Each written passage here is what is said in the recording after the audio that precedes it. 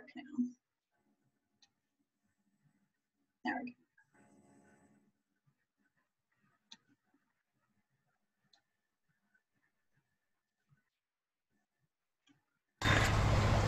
Okay, we're excited today to be here at Opossum Bottom Farm with Chris Tice, and Chris is a vegetable producer, and we're going to kind of go through his operation here and talk about how he got started probably first. So Chris, how did you get started in this, and why did you do this? Well, I'd worked in IT for a little over 18 years and just decided it was time to do something different. I'd been in gardens since I was 8 years old and really wanted to kind of do something with the place, and started looking around for a model I could use to do what I wanted to do. The models that were out there were traditional farming. They really weren't going to work here. There's no way you can get a regular four-wheel tractor in here. It will sink and you'll constantly be pulling it out. There's no bridges across this creek. You start getting into EPA regulations if you start trying to build a bridge. So when I started looking around, I ran into Jean-Martin Fortier. I started looking at what he was doing, and it made a lot of sense. And then when I was looking at him, I saw Curtis Stone. Started looking at Curtis, and he was doing it one person, which is where I knew I needed to go, was one person. Now, Jean-Martin, he has all kinds of people helping him. I don't. It's just me. So as Curtis was doing it solo, I borrowed a lot of stuff from him on efficiency. And then I was already sold on the BCS. That was immediate. That was the thing that was going to make it possible, was to get one of those. And look at all the other tools that went involved in it and doing it. I said, okay, this model's going to work. Mm-hmm. So I started grabbing stuff and putting it together, and in, I believe it was 2018, I started prepping the fields, and we went in and got a lot of compost, and started building all the beds. All this was raised beds, but I've taken the upper down to flat beds to help reserve water there. Mm-hmm. We get way too much here, but on the upper beds, they don't get enough. Mm-hmm. And the way I have it set right now, we don't need to irrigate until probably September. Okay. And how big an area do you actually have here? Each zone is 50 by 40. And you get 10 beds. Each bed is 125 square feet, so you got 1,250 square feet in cultivation on each zone. We have 4 zones right now that I use, so about a little over 5,000 square feet. So we're not even a tenth of an acre yet. Okay. It's under cultivation. We do a lot of high turnover beds. So they're 30 days in the nursery, 30 days in the field, they're gone. We put something else in. The basic business model is each bed has to produce X amount of dollars per season, and then that's kind of the way we look at the crops we're going to grow, whether we do short-term, long-term, what's going in based on what's selling at market and the demand at any given time. Okay. It gives me a lot of flexibility to do it that way versus just saying, okay, I'm only going to do this or I'm only going to do that. If something's not selling, if something's not working, I'll yank it up and put something else in. Okay, so let's walk over here and see where you start your flowers or your plants. And talk about a little bit, where you're going from here. Well, this is mostly the compost pile here. Okay. And then we use this as hardening off. All this stuff has been in the nursery way too long and needs to be in the ground, but the freeze backed us way up. We've got watermelons, peppers, lettuce, lots more tomatoes. Inside the nursery is nothing more than a sunroom at this point. Okay. We've only got about, 240 square feet to do stuff in there. Double high tables. We use grow lights in the winter to keep everything moving so we can get as early as possible. And then once they're ready, we start moving them out here, let them get hardened off, and then we'll start going out planting with it. Okay. And do you grow all your transplants yourself? All of them. We don't buy any transplants. Everything comes from seed. And what's your favorite companies to get seed from? That depends on the crop. Okay. For lettuce, I like Johnny's. For tomatoes, I have 39 different vendors. For peppers, that's probably about 10 different vendors. If we go any of the greens, I like to go to Johnny's. Okay. And then when we get the odd stuff, we go to Baker's Creek Okay. and get them from there. And- we use a lot of pelleted seed, which is why I like to go to Johnny's. Okay. And when you start them, then just for people who are starting out, it depends on the variety, but you start as early as when in the calendar year? We start in December. December. Okay. We start in December. I will start tomatoes in December. We will run tomatoes up until in the nursery until probably February, where I start looking at planting. It depends on a lot of weather factors: the NAO, the AO, how the jet stream's acting, the polar vortex, where it's all sitting, what it's doing, and then I'll start watching from there and try and calculate when our last frost is going to be. I'm about 75% accurate on that. Okay. We lost our butts this year, plain and simple. on that. And how cold did it get? You said, and when was that? That was early May, okay. and here it dropped down to 25 degrees, between 29 and 25 for about 4 hours. And again, there was nothing here but low tunnels. That's the only thing we had. I was able to run heat cables on a few things, and that helped, but we still lost a little bit. Okay. Like squash, there's no way it can withstand a freeze like that. It just died. Right. So we replanted. I had backups for it. To be quite honest, the eggplant did a whole lot better than I thought it would. It had just a little leaf burn on it, but it's fine. It'll recover. Most everything took some hits on it, but it'll all recover. Okay. I've lost a week and a half, 2 weeks on some stuff. Some stuff I lost about 4 days on. It just depends on the crop. We did lose all the tomatoes on the vine, which was a shame. Mm-hmm. I was really looking forward to those. Yeah. But yeah. It is what it is. There's nothing you can do about it. Well, let's talk about the equipment that you bought and why you bought this equipment. Okay, let's start with this. This is the one that makes it all possible. This is the backbone. Without this, nothing runs. It's sitting with a rotary plow on it. This is a BCS 835 automatic start. It has all the bells and whistles in it. This was the flagship model when I got it. And since nothing runs without it, I spared no expense on this. I got the best they had at the time, which I paid about $7,500 just for the tractor itself. You're looking at about $1,200 for the rotary plow. The 30-inch tiller was about $1,500. The dozer blade was right at, I think it was $600. Those are all attachments that go onto it. I use every one of them. Without question, if you're going to do raised beds, then you have to have the rotary plow. Because that throws up a hill. It does. It digs a ditch, and it'll also plow your ground. Yeah. So when you start on these and you want to break ground, you're going to start down the center. You're going to go one way. It's going to throw dirt one side. You come back down, throw dirt the other side. Then you reverse it and start filling in your ditch, and you go around and around and around the circle until you've plowed everything. Okay. And it'll go down to about a foot. Okay. It's how far it goes, but okay. Really you don't need much more than that. Okay. It handles rocks very well because this place is absolutely full of rocks. Okay. It's the worst rocky place I've ever been in, and it does a fine job of getting those out. The tiller, there's just nothing better. There's a reason they call it the world's best tiller, and it is without question. We've got this thing. It's been modified to run the precision depth controller, and what this does is you put the tiller on, and this hooks to the tiller, and it allows you to adjust the tilling depth on it. So if you're going to do a sterile seed bed, and you lay down compost about 2 to 3 inches on top of your bed, you put your precision depth controller on your tiller, and it's going to raise it where you're only working that top inch. That way you can get just as much as what you need in there without disturbing and without raising getting that seed bed started again. So you can keep it sterile.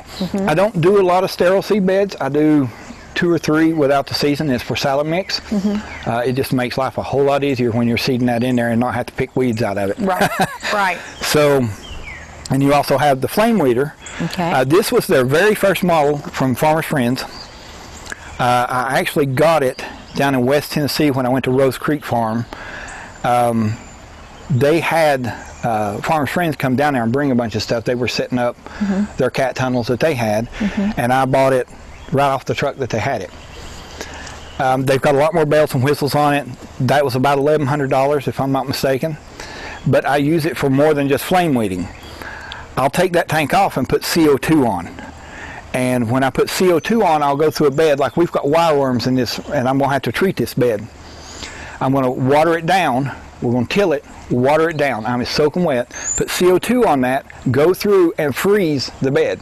We'll freeze it solid.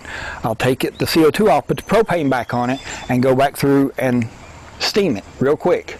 And what this does, it creates a freeze-thaw cycle that for wireworms, which have that exoskeleton on them, it cracks it and it kills them. So it's a completely organic way of doing it without having to use anything other than some CO2 and some propane. It works really well, especially with flea beetles. Anything with a hard shell, any kind of beetle, any kind of exoskeleton, it works well with them. Everything else, not so much. Okay. That's a different story altogether. It doesn't work real well like on root maggot. It doesn't seem to bother them. So you're not actually using this for plant seed weeds. You're using it for bugs more. I use it for insect control. Insect control. I have used it, but here in my location, flame weeding in and of itself is ineffective. Right. We have, because, and we'll go into that when I go over my beds and how I'm doing it. I'm not doing sterile seed beds on everything. If I was doing sterile seed beds on it, that's what I would use. Okay. But I don't use sterile seed beds because we use so much fabric that I'm looking at, instead of having an inch that's sterile, I'm looking at having a foot that's sterile. Okay. Because I want to go down with carrots, I want to go down with deep-rooted vegetables, maybe do some potatoes in here. Whatever we want to do, if I want to go down deep, then you're going to have it straightened up that way. So, yeah, I use it for more in insect control. Right. Okay. This little thing, I had this before I started, and it's really good at kicking rocks. I'll take it between the rows. We'll do a little weeding there. If weeds get out of control, I'll just take this thing through it and knock out the weeds. Since it's counter-rotating, it picks up rocks really easy. So if I've got a real rocky area, even before I go in with this, I'll go in with this and it kicks the rocks up real easy. I can pick those out. Then we'll go back in with the tiller and straighten it up. It's actually very useful. If you've got rocky soil, having access to one of these is handy. Okay. It's not absolutely necessary, but it does make life a little easier. Okay. And then we've got probably the best buy I made, aside from the BCS, was this. This is a Jang seeder. It's a precision seeder. It pops out here. And let's see, there it is. You put your seed in. You can change out your rollers to whatever size you want, adjust your brush, and it does phenomenal. It handles all this heavy clay. The shoe is actually something that works. It's not like a chain on one of the other seeders. Right. It will actually cover everything very well. Right. Mine, I got in just under the wire, and we got a kit of rollers that came with it, just a base kit. You can't do that anymore. If you buy these, you have to buy the rollers separately. Separate. Okay. Yep. I just can't say enough good about this. If you're going to direct seed anything, this is the thing to have. Okay. Your broad fork? The broad fork, I tried to do on sterile seed beds. The problem with it here is that you're going to go about that deep, and then you're going to need a hydraulic press to get it in the ground. Yeah. Unless you work these beds to death and get them, you're not going to use this. Right. There's too many rocks in it. The clay's too much, and I've started adding in magnesium and calcium to break it up instead of lime. Lime messes with pH, and I didn't want to do that. Plus, everything here is calcium starved. Anywhere in East Tennessee, it's going to be calcium starved. So you throw in a lot of calcium, you throw in the magnesium, and that clay instantly breaks up, and it stays that way for quite some time, actually. Then I can go in with this, and then I can use it.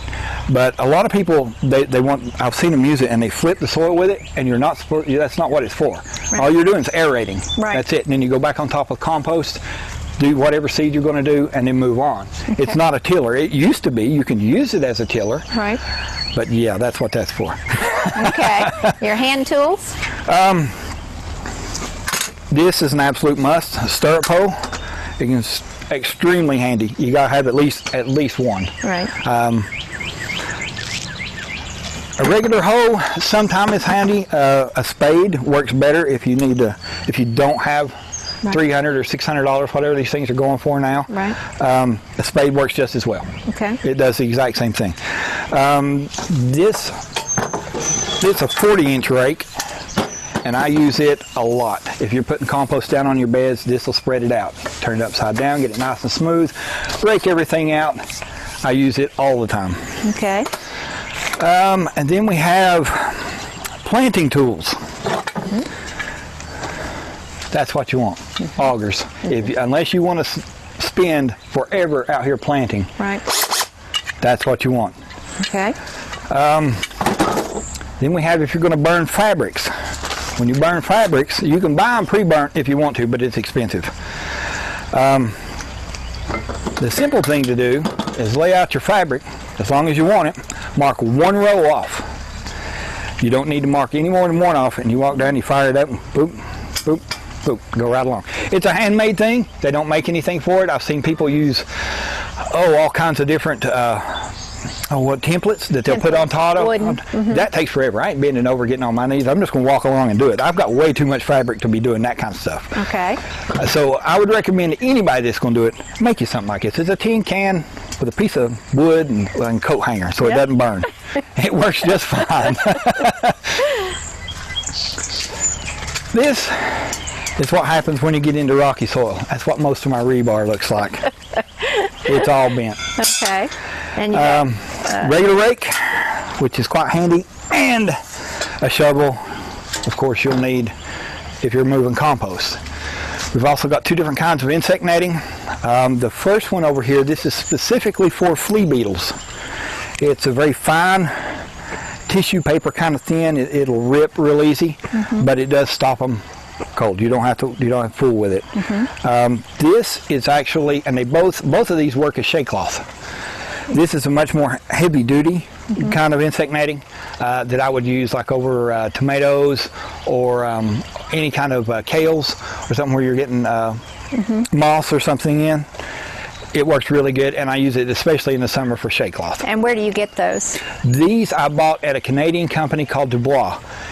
And let's see, I can't remember what I paid for these. I think I paid, it's in meters. This was a 328 meter roll, I think. And I paid probably 500, I think 600 or 700 for this and 300 to 500 for this. Okay. I actually, it's been 2 years ago since I bought it, so I don't really remember. Anchor pins, you'll use these by the thousands to put everything down in. They're extremely handy. Again, I got my first one at Dubois, and then went away and bought directly from DeWitt. They're about $100 for a case of 500, so it's not bad. It's not too bad at all. For stringing anything, you can use Cecil if you have it, but I don't like Cecil. I've got some up there I'm using. I don't like it. It stretches way too much. Nylon baling twine, much better. Zip ties, buy them out. Hang clips, you need them, hundreds of them. And what do you use those for? If we pull poly over any of the hoops, if we put Agribond, if we put any kind of cover over, this is what we use. Okay. And we put those right on there. I've tried there's the PVC C-clamps. Yep. They're long. The problem with those is they're hard to get off, and if the wind blows, it tends to rip your cover. Yeah. So I went away from those pretty quick. We've got a lot of messed up plastic along the ends where I was trying to, they just don't do very well. These hang clamps, you can get them at Lowe's, you can get them Home Depot, you can get them anywhere. Okay. They're extremely handy. Shade cloth. This is your standard shade cloth. It's a 30% black that we'll throw on there. If you stretch it really tight, you'll get like a 25% or a 20% if you, just depending on what it is. But I've stopped using it altogether. I use insect netting. You get double duty out of everything, which is one of the things. Any tool I have here, it has to at least do 2 jobs, or it's not useful. So let's talk about your hoops that you make over here, and how do you do that? This, I got the hoop bender at Johnny's, and it's actually bolted up on the porch there. And it gives you several different hoops that you can bend. You don't need to use the bender from Johnny's. You can go to Lowe's and get a pipe bender. But I went ahead and got it while I was at it, put it on the order. This is 1/2-inch conduit. I don't recommend using anything for low tunnels other than conduit. You can use rebar, you can use PVC, but it doesn't have the rigidity. You're going to run into a lot of problems with it. The wind will flop it around. I've seen people run rebar through PVC, and that works okay. That's fine, but that's expensive. And once it's bent, it tends to flop around a lot. I like to have these where you just stick them in the ground. You're done. You can go on. You can rebar them in. That's fine. The ends, I tend to rebar a lot. This particular hoop does not do well in wind. It just doesn't. This is a summertime hoop where you're running shade cloth, where you're not going to run into a lot of wind. The wind tends, for whatever reason, to pick these things up really hard. The only way to lock these down is to run purlins, which is the wood behind you. You run those purlins on them, and I've got some set up over here, and lock the plastic down over it, and they're fine. Okay. They'll hold. These, it's a little bit more expensive. Those cover 2 beds. These cover 1 bed. But these are not susceptible to the wind like those are. You don't even barely have to clamp the plastic down to hold this in place. I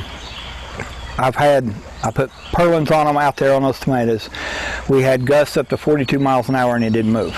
And what was the length? What's the length of the pipe? These are all 10-foot sticks of 1/2-inch conduit. Okay. Now, I also run 3/4-inch conduit for these. This is something I've built. It gives you it's a trellis, so you can run a ridge pole across the top of it. It'll cover, if you want to do 2 beds, it just depends on it. Like, I'll use netting coming down on both sides, cover 2 beds, and let, like, cucumbers or something crawl up. If you're going to string tomatoes, you can string tomatoes on it. If you want to run peas on it, you can run your netting, run netting down center, run peas up it. Whatever you want to do. It's incredibly useful, these things. Anything that needs to run up a trellis, they're very easy to put up. I've got one set up, one's halfway set up. I generally tend to rebar these in, just simply because I'm by myself, and when you put it in, it stands up. You don't have to worry about it falling over. Right.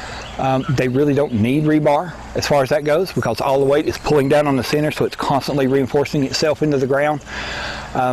This is 3/4 because a lot of tomatoes we run, they'll get 10, 12, 15 feet tall, and they'll start running up and running down, and there's a lot of weight on them by the time you get everything said and done. And is that a 10-foot length too? This is all 10-foot length. It's a standard 10-foot length that you can get Lowe's, Home Depot, anywhere you want to get it.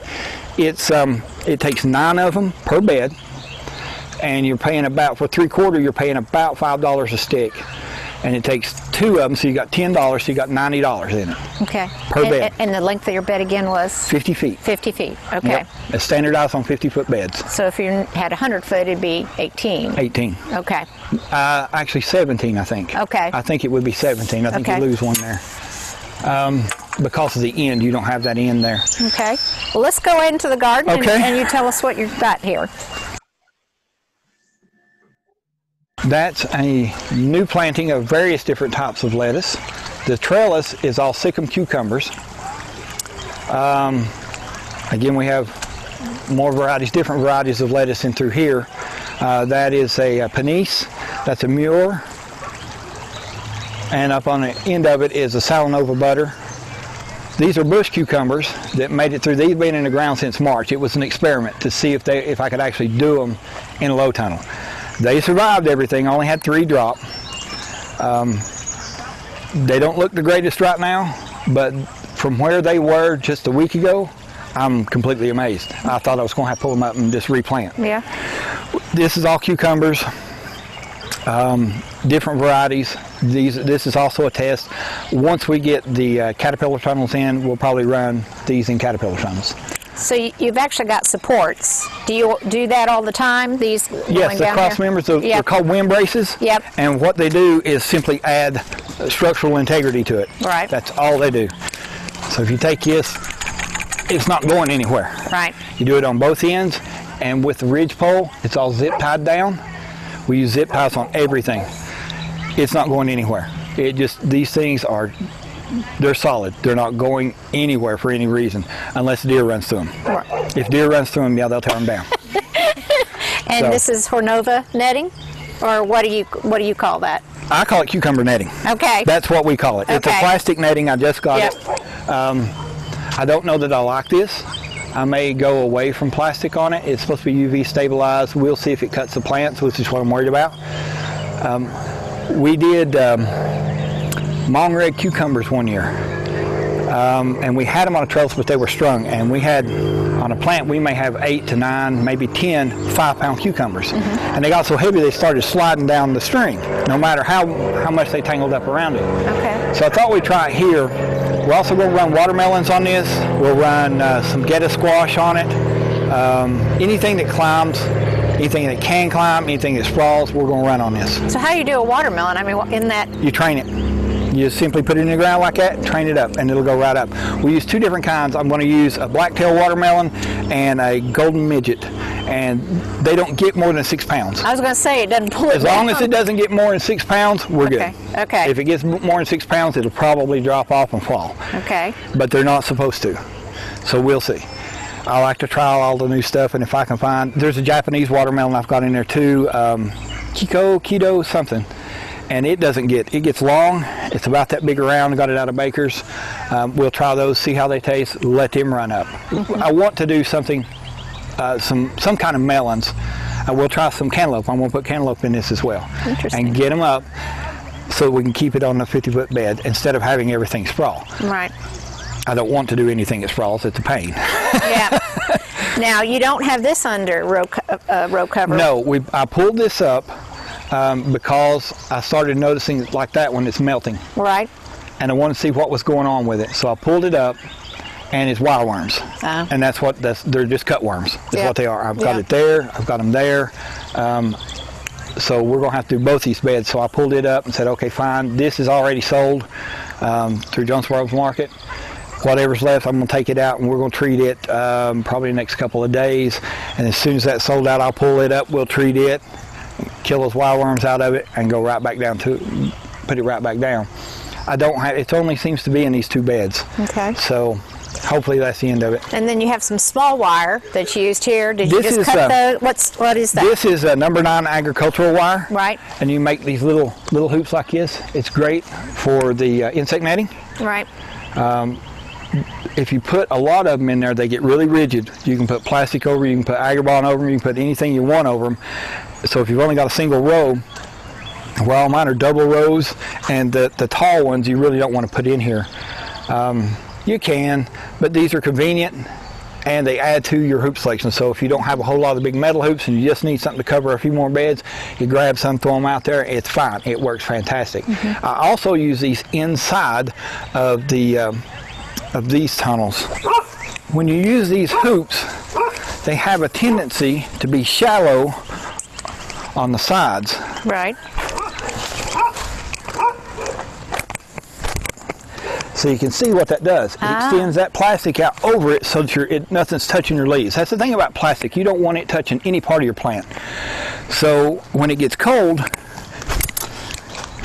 I put these in on either side, and it helps hold it out and give it a little bit more volume, a little bit more breathing room, a little bit more safety. We can run some Agribon on top of these and then put poly over top of it.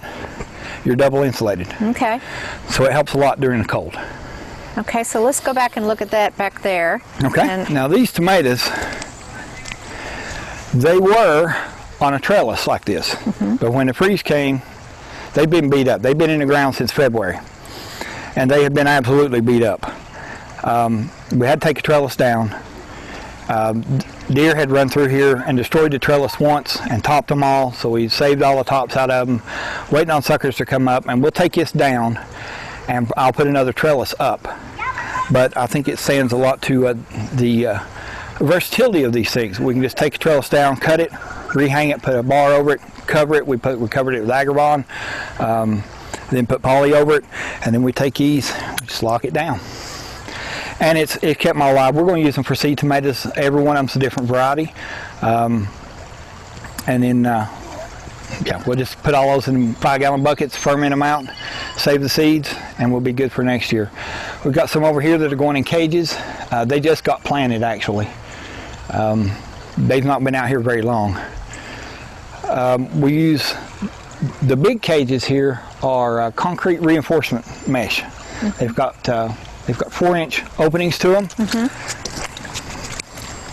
Where you can get in here and then we use the little cages. On this, I'm using the little cages right now to hold them up so I can get them in the ground, and then we'll put these, you just lift these things up and pop them in. Okay. So you don't actually, and then in your insect, you don't actually have rock bags or anything. You're just using your clips. I just use clamps on them. Okay. Yep, I just use clamps on them. I've been through here several times. I've not seen any flea beetles on them.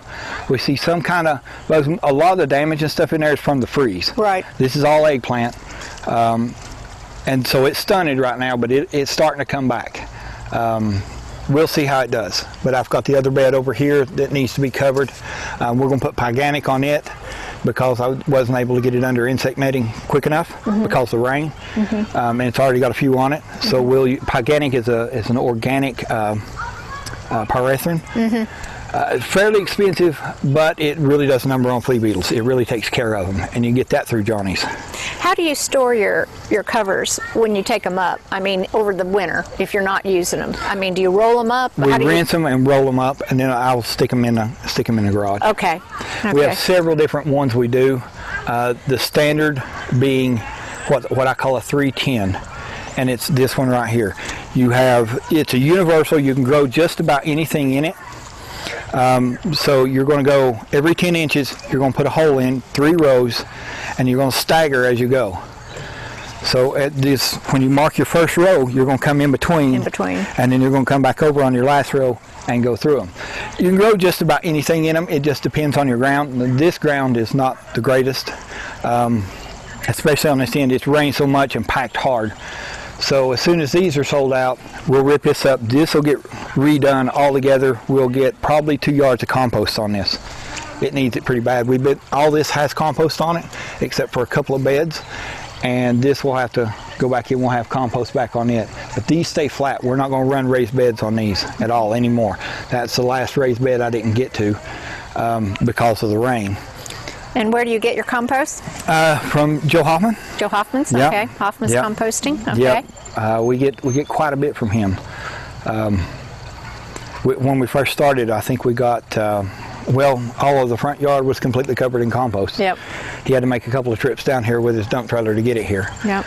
And what about, you don't have irrigation under anything, do you? We don't run irrigation at all. We don't run drip irrigation. We'll probably never run drip irrigation. Drip irrigation in this model is a nuisance because if you're pulling beds up, you have to disconnect it, move it out of the way, do what you're going to do with it, put it back down, and then cover it again. If we run irrigation, then I use overhead, and wobblers are the best. If you're going to start and you're going to run overhead in this area, it rains so much that disease pressure is already too high anyway. You're not helping yourself by doing drip. You're just not. Go ahead. You're going to have some kind of antifungal, depending on what you're growing. If you're growing tomatoes, you're going to have to do it. And I just use Dr. Zymes on it, and use overhead. Overhead is inefficient as far as water, but you do 2 things at once.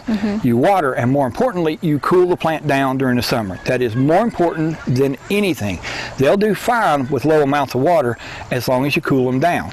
So when the wobblers are low pressure, so you can run them off your regular house water lines. It takes 9 of them to completely cover this area. It's what it's going to take. They have a rebar riser on it. You put PVC, zip tight to it. The wobbler head goes on top of it, and then you run a water line. That's all you do. You can put it on an automatic timer. It'll come on and do everything just nice. They don't go very far, and it's a finer droplet than what you would have in most setups. So you get not a misting effect, but not an overly heavy effect either. It cools things down, and it waters really well. Now with all this plastic I've got down, overhead is really, really inefficient.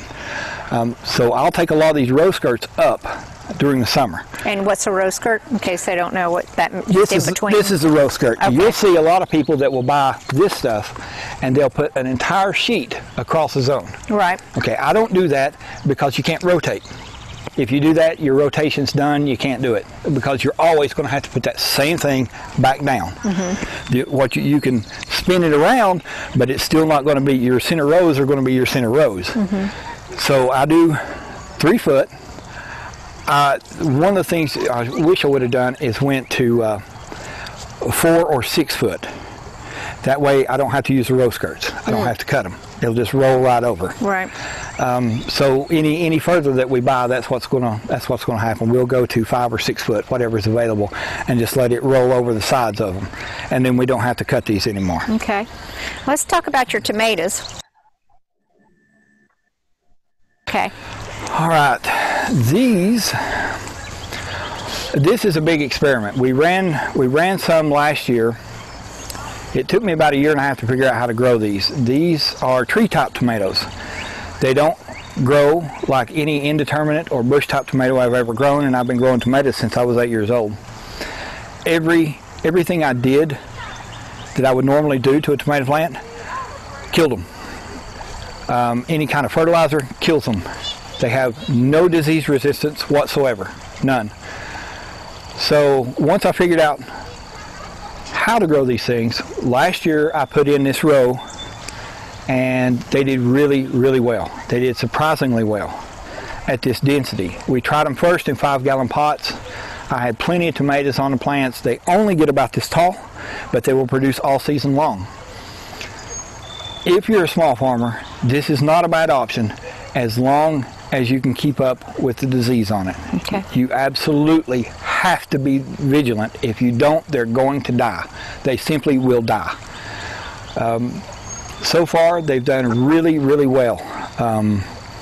I expect a minimum average of a ½ pound per plant per week, which will give me 350 pounds. Realistically, I expect to see a pound of plant per week, which is going to give me about 700 pounds a week. If you can do this, small farms can easily keep up with little to no infrastructure. You don't have to trellis these things. You absolutely don't sucker them. That's where all your fruit comes from. There's nothing to do with them. They'll stand up on their own. You may have to run, like right here, that's why I've left this up. I may run a string through here to help hold the sides up once they start bearing fruit. But other than that, I don't want to do much more than that to it. The densities, if you put a 5-gallon bucket over this, they have more room than a 5-gallon bucket. And a 5-gallon bucket, I got them about that tall, about that wide, and just absolutely full of tomatoes. So this is a big production experiment on it to see if it'll work. We did this density last year. They did fantastic. This is an upward. There's 100 in this row, in this bed, 80 in this bed, and 100 in each of these other beds. And what's the spacing? The spacing is actually 18 inches, 33 per row. It's a 318. Okay. So you got 3 rows, 18 inches apart. They will absolutely fill that up. This will be a green mass by the time it's done. We'll see how the disease works on it. Alternaria, blight, early blight, late blight. They're all going to get this fusarium. Make sure your ground's good. You have to check them. If you get fusarium on these, they're dead. The trick to doing this is you pre-treat all your seeds. When you put your seeds in, is use a product called Root Shield. Now I bottom water on my trays, so I mix Root Shield, and from the day one I put them in there, they've got Root Shield coming up on them. And what Root Shield is a non-segmented roundworm that attaches to the roots of the plants, and it'll eat fusarium, it'll eat all these bad things that are in there. It runs up to 12 weeks. So I'm going to give them one more application here in a little while, and I'll just simply spray the hole real good, and then I'm done. They should be really good by then. I want to let the roots get a little bit bigger, and we pre-treated. I took a gallon jug and a 5-gallon bucket, and kept, as I was planting, I treated the hole as I went in. So we've got, they'll be fully grown, ready to produce before I ever have to go back in and retreat on them. And if they don't need it, then I'm not going to. We'll play that by ear. Here we had the low tunnel malfunction. I think we had a hole in the plastic, and it allowed water in, and it froze. But I had enough spares to replace everything. So those are going to be replanted. But overall, I'm really happy. We've got 12 different varieties in here. We'll be trialing them all, getting seed off of them. I want them to get a little bit of disease, a little bit, so that I can start building disease resistance out of them. And then every year it's going to get a little easier and a little easier and a little easier. So you started in 2018? Yes. So you've only been doing this 2 years? 2 years, yes. This is pretty amazing. Thank you. So let's talk about your markets. Okay. We'll end up here with, where do you sell? We don't want to know your secrets, but what's your best outlet do you use? I use predominantly markets. I've got one contract in Boone where I sell quite a bit, but right now it's shut down. The markets, we like Jonesboro a lot. They like the lettuce that we do. We do a lot of lettuce in Jonesboro. They like the tomatoes. Johnson City on occasion. I say we'll do Johnson City this year. It looks like Jonesboro's going to stay online, which frees us up to do another Saturday market, so we'll do Johnson Cities. We're scheduled to go down to Johnson City in June. I just don't know when. It's just going to be based on when everything's ready. We did do Bristol. I ran into a problem with Bristol in that the side they've got me on is, as the sun rises, it's really hitting us, and lettuce really, really does not like that. I mean, I can put shade around the rest of the market stall, but one side's going to have to be open. Right. And the open side is always facing the sun. They really couldn't get me where I needed to, so I went to Abingdon, and I was actually going to start in Abingdon this year. Since they run year-round, which is what I really need. I need a year-round market. But they shut down due to COVID. Everybody shut down due to COVID, so I backed off in March. It's like, okay, I don't even know if there's going to be a spring market. I don't even know when they're going to open. So I stopped seeding, which turned out to be a mistake. But it is what it is, and we're back on track now, and we'll be ready by June. Everything will be going in and around. I've got 2,000 head of lettuce that are going to go in. Another 300 tomato plants has got to go in. So lettuce and tomatoes seem to be a big staple for you. They are. Lettuce and tomatoes are a big staple. It's what sells the most. I started out doing a lot of different stuff just to see what sells. Because all this came out of my pocket, I need to get it back in my pocket. So I'm looking at predominantly what I can sell, what will move, what I can make the most money off of. And when it comes down to this, it comes down to two things. You can either have a whole lot of variety, but a little of each. Since we're a small market garden, you can't do a whole lot of volume, which is the thing with the tomatoes we can actually do with this type. We can do volume on it. We can do volume on lettuce because we get anywhere from 180 head to 400 head per bed.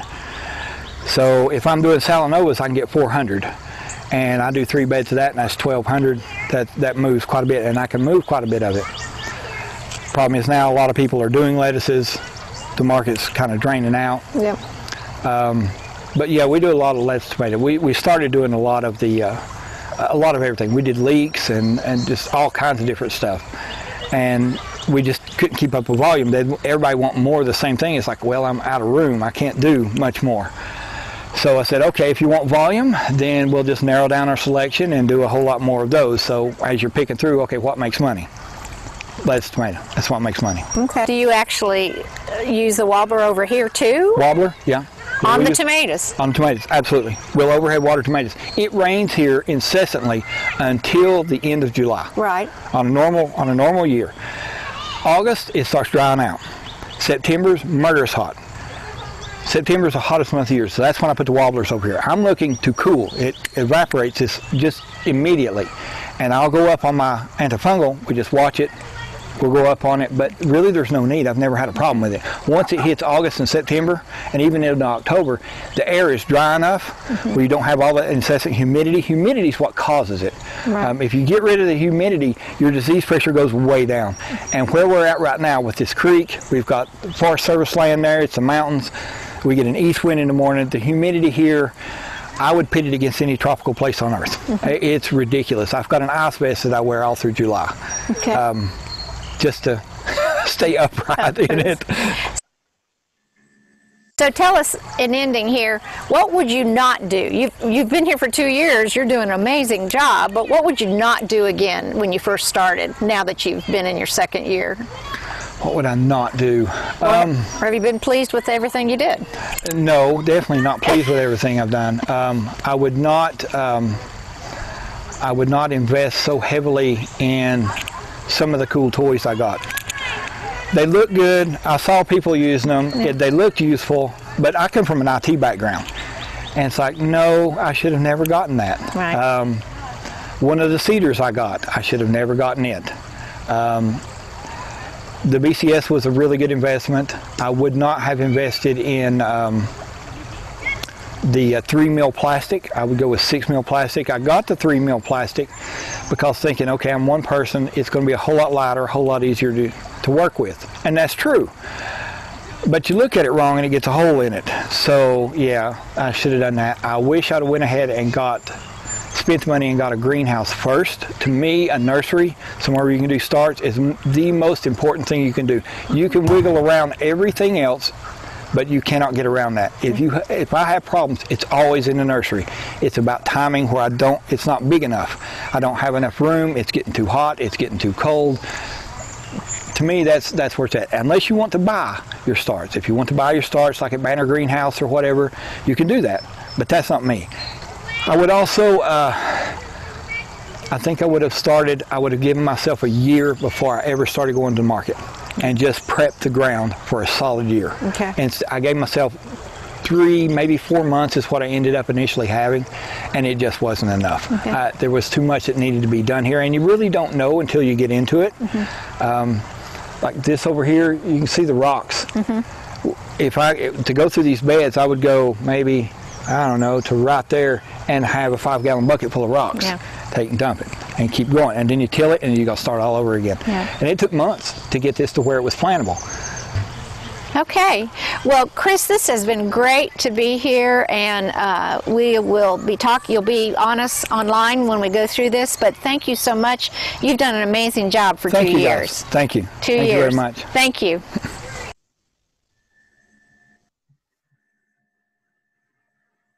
Okay, so now, Rosie, you're going to unmute everybody and see if we have questions. I know, Chris, one question we had during your presentation on the tree tomatoes, what were the varieties that you're using for those tree tomatoes? Oh, that's a good question. I'd have to look. Let me get my list. Okay. Does anyone have any other questions that we can get queued up here before he comes back? Sorry, I think people have to accept it or something. Accept what? Like I allow them to talk and then they have to mute? accept whether they, yeah. Okay. So do they do that by pressing on their mic at the bottom of the picture, or how do they do that? Okay. All right. So he's looking up the tree tomatoes. All right. I've got quite a few of them here. Tasmanian chocolates, Waverly's, dwarf snakebite, Wilpena, Marilinga, Mally Rose, Rosella Crimson, Brandy Fred, Tasty Wine, which is a cross between one of the dwarfs and a brandy wine, a wild spud leaf. Those are the ones I ran. And so you just looked up tree tomato if you're looking for those when you're No, to get information on these, you're going to want to look up the Dwarf Tomato Project. And Greg LaHour out of North Carolina. There's a lady in New Zealand. There's a bunch of breeders. They're not professional breeders. They're just home gardeners, and they're breeding these things. And then they give them to 4 different seed companies. And I got mine from Victory Seed, but you can get them at Tomato Fest. Those are the 2 I use. The other 2, their websites don't work very often. Yeah, I just go to Victory Seeds or a Tomato Fest to get them. They've got 8 varieties. Some are better than other. A lot of them are little small cherry tomatoes. I stuck with the big slicer kind, as big as they'll get, and a lot of the size depends on the amount of water and how you prep your ground. If you prep your ground right, you can really get a lot out of them. If you get a lot of tomatoes, they'll generally be smaller. So you kind of got to watch your sets on them. Some of these varieties I'll throw away. We won't ever plant them again. Some of them we'll keep. We'll just have to see what happens once they start bearing fruit, where they land, how they taste. Taste is going to be more important than anything. If they don't taste good, they're not going in. So you had somebody ask again about your conduit. I believe you said you use your 1/2-inch conduit for the hoops and your 3/4 inch for your trellises. That's correct. Yeah, the 1/2 inch is much easier to work with. It's a whole lot lighter. You don't really need it to carry a lot of weight. You can run a ridge pole across them if you want to, but if I'm going to run a ridge pole, then I'm going to run a trellis. There are certain things, I guess you could run a ridge pole across it. It doesn't really add structural strength. If you want to add, if you're having problems with low tunnels, let's say you set up a tunnel and you've got your cover over it, and no matter how you clamp it down, the plastic or whatever cover you're using is coming off of it. Take some more hoops, and after you've got your cover on, go in between the ones that are already there and put it over the cover. This works the same as a caterpillar tunnel, where a caterpillar tunnel uses a shoestring method. If you just simply put the hoops over and shove them in the ground, you get the exact same effect. So, and that in and of itself will really, really help if you're having problems with the plastic going around. How long does it take you to make hoops? I mean, you're probably pretty good at it now. I made them all at once, so I don't really remember. It takes just a second with that hoop bender. It's nothing. You have to measure out. You have to make a couple measurements on it, mark it with a Sharpie, and you bend it. But after you do that a few times, you can kind of eyeball it and get it close enough. Except with the really high-sided ones, the single row hoops, those you definitely have to measure out. All right. You said that on your insect netting, how long does that last? Oh, of course, you've only been doing this 2 years, but yeah, I've not had any problem. The flea beetle netting will not last long. It rips really easy. You have to be really gentle with it, and after it gets in some wind, or maybe you stepped on it or something, if you step on it, it'll rip it. As long as you don't rip it, it'll last at least somewhere between 3 and 5 years. The heavier stuff I have, I would expect that stuff to go a minimum of 5 years. It's just really heavy duty stuff. So it's worth experience. Okay. Are there other questions from people out there? If not, I'll keep asking them. Does anybody want to ask a question out loud? There's one here. What do I do about deer? That's why I want this outside, so I could show you. I take the hoops, the lower hoops, and I build a fence around it, and then I'll take like Agribon or insect netting, whatever I've got handy, and lay over top of it, and it makes a little wall. Inside, I'll just put the hoops in, and the deer won't go in it. They'll keep out of it because it's too much of a trouble to get in there. I've got a couple of plants where they've walked by and snipped. They snipped the top out of it. That'll go away. The only thing they really mess with are tomatoes right now. Everything else they don't mess with. And what about birds? What about birds or groundhogs? The groundhogs, the dogs usually take care of. I've had earlier this season, I set 15 trays out to harden off, and I went to pick my son up. I came back 2 hours later, and there was a groundhog sitting on the deck, and he had wiped out 10 of the trays, sitting there having him a big old salad. So we got rid of him. We put a live trap out and got rid of it. And then we got birds. There's not much you can do about birds. I mean, really, you can put your crops under shade cloth. It helps some, but not completely. If we have, especially with tomatoes, if we find any kind of bird excrement on it, it gets thrown away immediately. I don't even bother washing it. I don't do nothing. It just gets thrown away. So you just got to keep an eye out for it. So someone did ask on your conduit, how do you keep the wind from just destroying it? Is that just the way you have them pushed in the ground, or? No, it depends. Okay. With the 2-bed style, what I'll do is, if I know, like if we're going in and I'm going to overwinter something and I want to put a cover over it, I'm going to rebar them in, just the end pieces. I don't need the center pieces rebarred in, just the end pieces. Then I'm going to run a wind brace on the two end pieces. So there'll be a straight piece of conduit that zip ties to that end. It's shoved in the ground on both ends. If you don't do this, what's going to happen is, even if you're rebarred in, even if you rebarred everything in, it's going to start to literally act like a caterpillar, and it's going to walk that plastic back and forth. And when it does, it walks it off the rebar. So it doesn't matter. Eventually, the wind will get up under it, and it'll just blow it away. So to stop that, when you put purlins on it, that's the best thing to do. You put purlins on it, and that will hold it up to 40 miles an hour. If you want to really help it, then go ahead and put the hoops, the external hoops on, to help hold that plastic still. But normally, if you put purlins on it, you don't have to fool with it. If you don't have time to put purlins on it, then put those hoops over on the outside of it once you have your cover on, and that will help tremendously. So you've only been there 2 years. How are you going to rotate? Are you always going to have your tomatoes there, or, what will you do about disease pressure that comes worse if you keep something? The good thing about those tree-top tomatoes is because I can run them in a bed like that, assuming this works. We'll just keep that in mind, assuming it works. Then I'll just simply rotate them out. We've got 4 zones, and we'll just rotate the zones around. Okay. Next year, they'll go to that lower zone. And then the next year, they'll move up to where I had the trellis and the lettuce, and then it'll move into that upper bed, and we'll just rotate everything around. So if you all have other questions, you can type them in, or we can ask them. What do you like to grow? I grow lettuce and tomatoes. That's what I like. I like cucumbers. I like to grow cucumbers a lot.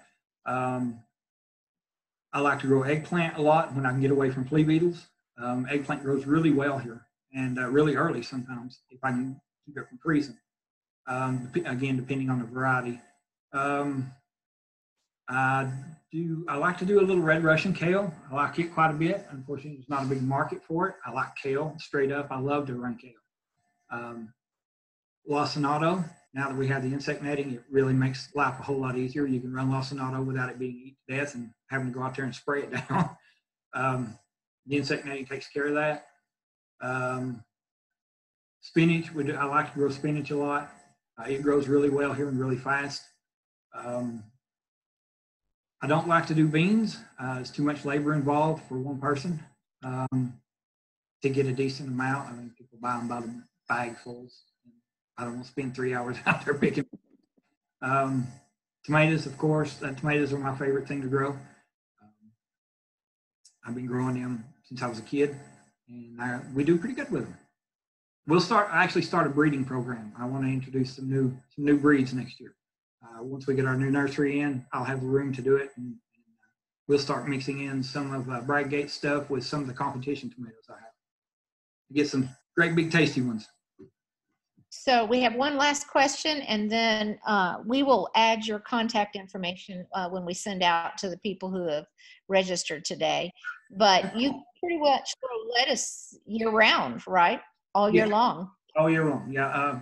January is about the only time, and that's because I need a break, pretty much. But if somebody calls and say, hey, I need lettuce in January, I'll grow it. It's not a problem. And we're normally you grow it right up until the end of December. You put a bunch in, you let it coast through January because nothing moves in January. If we have a regular winter, if we have a warm winter, yeah, it'll move quite well. And then starting in February, new starts will go in. We'll do kales in February. We'll do spinach. All the greens start going in the ground in February. They grow really slow, and we just cover them in a tunnel and let them stay there. And when they're done, we'll start taking them to market, which is normally around March, April. And since you're on a creek bottom, you don't have to use irrigation in the winter, so you don't have to worry about freezing, right? I mean, no, absolutely not. You don't want to water much in the winter anyway. You want to get away from that, and you want to water as little as possible in the winter. And it's not necessarily for, most of it's for freezing. It just doesn't need it because stuff is not growing well. It's not growing as fast, so it doesn't need as much. So you have to be really careful about overwatering, or otherwise you'll start getting some bad stuff showing up in the ground. So I don't water at all during winter. None.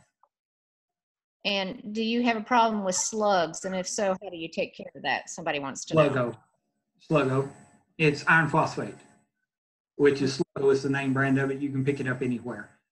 Sprinkle it in, till it in. It'll generally knock them out. And no, we don't have a whole lot. I've seen some snail pressure every now and then, but not much. I'll find one or two heads. The biggest problem we have on lettuce is aphids. Aphids are a much bigger problem than snails. Aphids are really, this year has been the worst year I've ever seen for them. They're everywhere this year. So we're getting out the dish soap and the neem oil and hitting that pretty good. They're pretty rough this year. Okay. And then do you ever use cover crops, or are you mainly just putting compost down? No. I don't use cover crops at all yet. I've got a bunch of cover crop seed, but I find it, green manures, if you've got the time, if you've got the equipment to do it efficiently, then they're fantastic. I don't.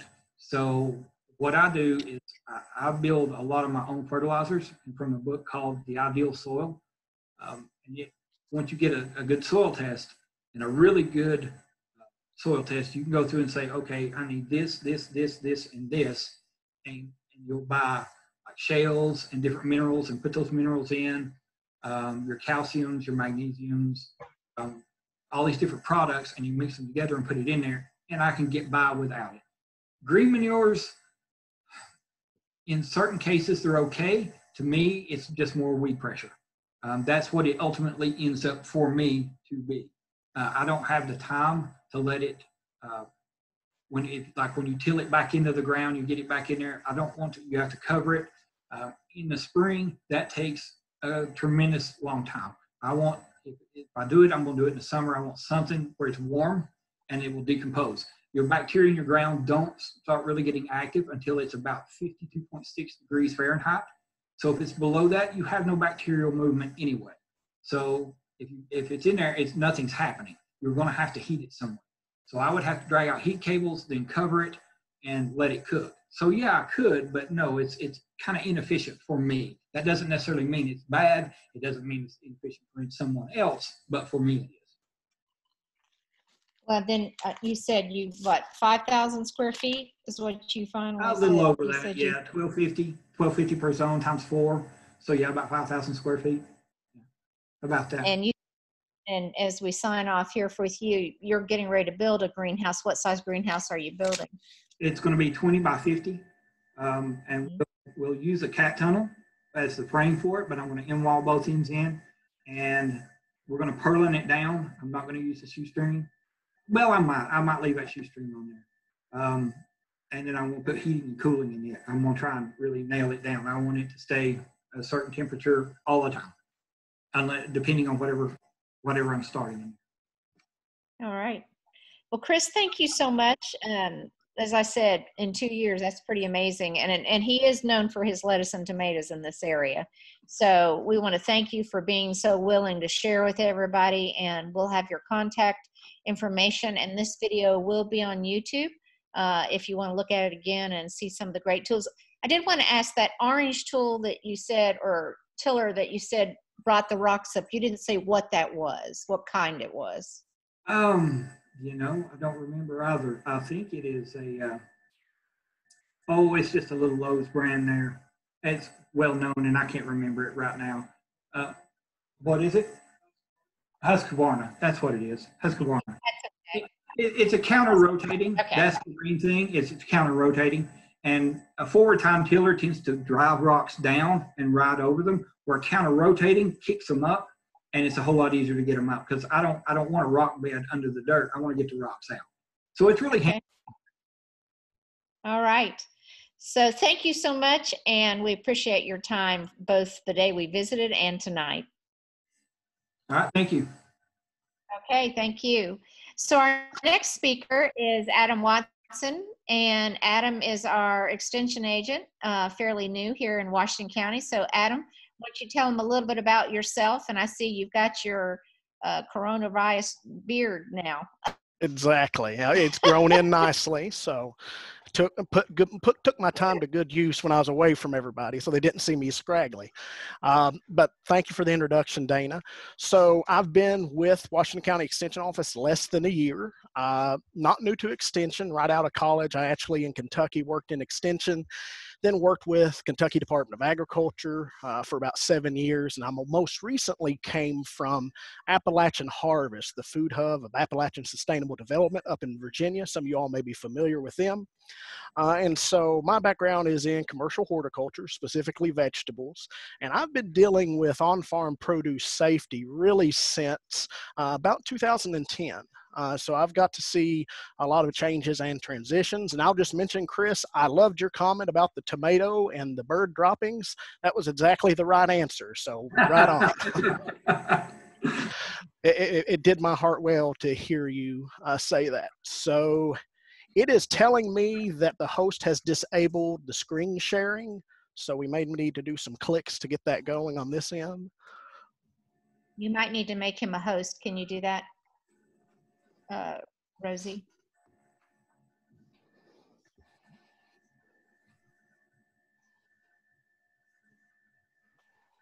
Yeah, I just have to change the settings. Okay. And real briefly, while we're waiting for that, I'll just mention that what we're covering tonight, we're going to talk about FSMA real quick up front and then talk about GAP. I kind of changed the order from the way I traditionally do it because in case we have some people that have to drop off, I'd love for you to get FSMA and at least half a GAP rather than all of GAP and no FSMA. So it's a little bit different order than I normally do it, so it may not piece together as well as I hope it will, but I think it'll still be useful. And in full honesty, either one of these topics we could spend 3 hours on and still not exhaust it. So this is going to be a sort of cursory overview, but I think it will still be valuable to us. So real quick here. Now, are you all seeing the presentation or the notes? We see the presentation. Okay, good. Because sometimes I have to do some clicks on this end to get it going the other way. So as I said, I'm with Washington County Extension, and I'll mention especially on this topic, because I have a lot of knowledge that I bring to Extension with this, I probably know more than a lot of the folks in our general region. So even if you're not in Washington County, and particularly on this topic, you're more than welcome to reach out to me. If I were to do a farm visit with you or something like that, I may involve your county agent, or at least ask them if they'd like to be involved, just to be respectful of them. But don't think just because I'm with Washington County that I'm not available to you. So please feel free to reach out to me. So to start with our journey on food safety, we're going to look at the Food Safety Modernization Act. And this really was a big deal within the food safety world. This was probably the largest change since the FDA was created back in the early 1900s. And what it did was grant a number of new regulatory authorities to the FDA. It gave them powers that they previously didn't have. Believe it or not, previously they could not force companies to recall product if they discovered a problem during their inspections and things like that. All they could do was sort of, inform the company they should do it, but they didn't literally have mandatory recall authority. So even some things like that that might surprise us, FDA couldn't do prior to this. And the Food Safety Modernization Act is itself a large piece of regulatory framework. We are only going to look at one small part of that, and that's the produce safety rule, or at least that's how we refer to it. In truth, it's part 112, standards for the growing, harvesting, packing, and holding of produce for human consumption. But it's a lot easier to say produce safety rule, so that's what we'll stick with. And so basically, with most federal regulations, there's often carve-outs for the smallest producers that would be affected by the rule, the smallest entities. And with FSMA, the produce safety rule, we see the same exact thing. So to begin with, who does this rule not apply to? In their language, they say a not covered farm. And so if you're selling produce, and it is looking at the value of produce sold, as long as on a 3-year average, your annual sales are less than $25,000, you are not covered. So that means this doesn't apply to you. So especially for a lot of beginning operations, this is true.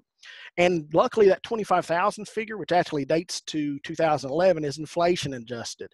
So the 3-year average value for 17, 18, and 19 is actually $28,075. Now, I will mention this, if you are beginning, and let's say you start off with a really good running start and you make $50,000 that first year, you better be prepared that you're going to have to now be covered by FSMA. They don't allow you to factor in zeros for years that you weren't in operation.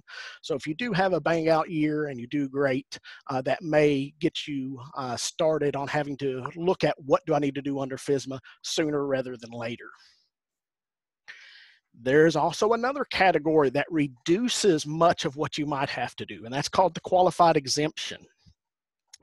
And it actually looks at a different metric. So the first one was produce sales. Very straightforward. We know what produce sales is. Qualified exemption looks at the annual monetary value of all food sold. Now, this is where it starts getting complicated because food is not just produce. And there's also some other complicating factors in there about who is buying it as well as where they're at.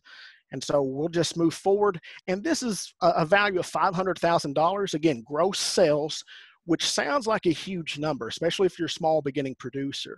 But when you look at small family farms, where oftentimes there may be 2 or 3 households involved in that farm, $500,000 worth of sales on a gross standpoint is not inconceivable in our region. Certainly we have some cattle and row crop operations, forage operations that are definitely probably topping out when you look at there's multiple households being supported on a gross sales standpoint. So it may look like a ginormous number, but it may actually catch some people depending on how their operations are set up. But let's take this apart and look at it a little more in detail. So again, all food sold, not just produce. So that would include sales of animals, sales of grains, sales of forages. Even the food for animals falls under the category of all food. So be aware of that if you happen to produce hay or things of that nature. And again, that inflation adjusted value, $561,494, but it gets more complicated than just that threshold of income. There is an and there. And if you're used to federal regulations, you know, anytime there's an and, that means there's something else that goes along with it. And this something else is stated as being sales to qualified end users during such period exceed the average annual monetary value of food sold to all other buyers. So what in the world are they trying to say with that? What they're basically saying is your gross sales must be greater than 50% to the qualified end user. Okay, now the question, who's the qualified end user? That is typically, in most small farm circumstances, the consumer of the food. So if you're selling off the farm at farmers markets, you have a CSA, you have an on-farm stand, those sorts of things, that's direct to the consumer. Very straightforward. But it also includes if you're selling directly to restaurants or directly to grocery stores even. If you're making delivery to the store, then you are selling to a qualified end user. So basically what this is if a majority of your gross sales are going to the end user, they identify with you directly, that you're working with them one-on-one essentially, then you're still good. But there is another and to this requirement to reach this qualified exemption. And that's where those sales occur. So that qualified end user has to be located within the same state or Indian reservation or not more than 275 miles away. So to sum this up, a qualified exempt operation, which removes a lot of the burden of the Food Safety Modernization Act produce safety rule, has a income limit average over the 3 years of $561,000 plus dollars, and 50% of the gross sales are to qualified end users that are located in the same state or within 275 miles. So there are a lot of producers who are making above that lowest number, that 25,000 inflation adjusted number, but who still meet this requirement because the majority of their sales are to qualified end users. So this is important because as a qualified exempt, you do have to do some things under FSMA. So one of the big ones is you have to disclose the name and complete business address of the farm where the produce was grown at on either the label of the produce or at the point of purchase. Obviously, a lot of produce is not sold with a label, particularly if we're talking direct to a consumer. So what we can do to meet this is at the farmer's market. If we have signage with our farm name on it, all we have to do is add in that business address. If we have labels that we apply to boxes that maybe we're selling direct to restaurants or to grocery stores, we would want to include that address. So this isn't too onerous to meet. There's an additional requirement of some records you have to keep as a qualified exempt operation, but it's fairly straightforward. They're not too onerous. One, you have to have records that demonstrate your farm satisfies for the qualified exemption, and that is to have a record showing that annually you review your sales, you do that calculation, and you verify the farm's continued eligibility. So in and of itself, a qualified exemption removes most of the requirements of FSMA, but there are still a few things. There's one thing I do want you to make aware of. If you were to be a fully covered farm, which I think is possible depending on your exact setup, but again, if you're meeting the qualified end user requirement of greater than 50% of gross sales, you would be okay most likely for most operations in our area. But if you were to be fully covered, there is a requirement that at least one supervisor or responsible party for your farm, as they say, completes a training that is recognized by FDA as being adequate. There's only one training that they recognize. That's the Produce Safety Alliance training, or the grower training course. It comes with a small fee. I know in Tennessee, University of Tennessee Extension has helped put these on. They've received funding through specialty crop block grants. And I encourage growers to go ahead and do this even if they don't have to. In part, it just gives you an idea of what may become a requirement for you if you were to change how you're marketing, if maybe you shift more to wholesale. And so it just keeps you informed. So certainly I think there's some options that even if you're not required, it's a good idea to do this. With COVID, of course, we don't have anything scheduled right now in the state that I'm aware of. There are some online options, and I'll be sending you some link of resources, and it'll have the Produce Safety Alliance grower training information on there. I don't think it's something where you have to go immediately and take that training if you haven't today. I think the in-person training is probably a little bit better. I think online, while a good substitute, maybe doesn't have all the quality of a in-person training, but certainly just be aware of that. And I know that was real quick and probably not real clear about FSMA, but again, for most producers in our region, it's not going to be a huge impact.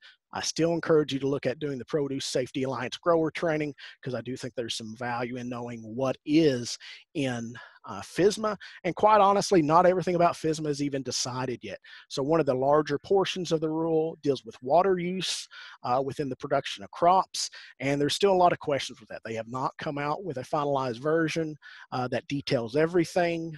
And so there's still questions on Food Safety Modernization Act, even though it was signed into law in 2011. It's a highly complicated task that they're having to deal with. And so it's still evolving. So definitely it's something to keep on your radar, but keep in mind what options you have for marketing and what your economic thresholds are. So moving on to GAP, and of course today at this moment you may not know what GAP is, but in a minute we'll explain what that is. So this is where I normally start a conversation like this. It's, why are we worried about food safety and produce? Why do we worry as farmers about it? Well, quite simply because there is a concern. So CDC estimates that 1 in 6 Americans are actually each year subject or victim of foodborne illness. Up to 28,000 are hospitalized and 3,000 die of foodborne illness. Now, this is all foodborne illnesses, not merely produce foodborne illnesses. But certainly that's concerning. We're concerned about it because we don't want situations like this to happen. So back in 2006, some of you may remember the spinach outbreak. And while it's great to reaffirm the ideal of a higher power for kids, we probably don't want to do it through unsafe produce. So trying to inject a little bit of humor in there, but definitely it's a subject that is a concern to us.